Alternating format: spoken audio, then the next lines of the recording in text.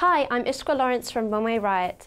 I wanted to create these videos to share my opinions from my experiences in the modelling world with you. And today I wanted to talk about the relationship between the media and eating disorders.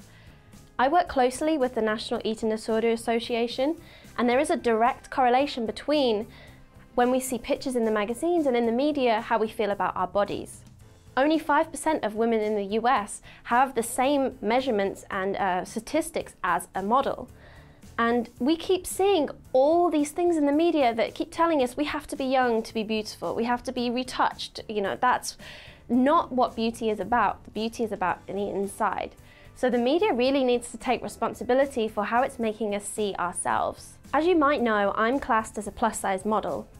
And that means that as a US 12, you also have labelled 67% of American women as plus size.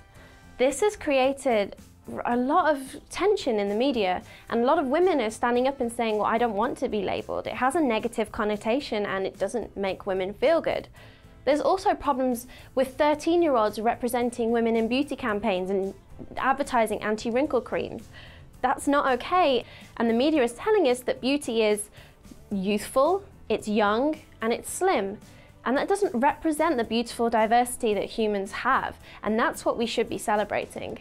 Unfortunately, eating disorders have the highest mortality rate of any other mental illness, and it's also the least funded. People think that eating disorders are just skinny teenage white girls, but eating disorders do not discriminate. It can be a wife who's just lost her husband, it can be someone going through a divorce, it can be anybody in society, and it's not just eating disorders and anorexia, which is what we might be led to think. It's binge eating, it's disordered eating, and I really feel like the media needs to take responsibility. Maybe they can invest in training, maybe there is something that we can do, but if we all stand together and join the riot and say that we want more diversity of size and shape and colour in the media to represent us, that's a good place to start. So those were my thoughts and opinions on the media and eating disorders and how body image is directly linked to what we are seeing in the media, in the magazines and on TV.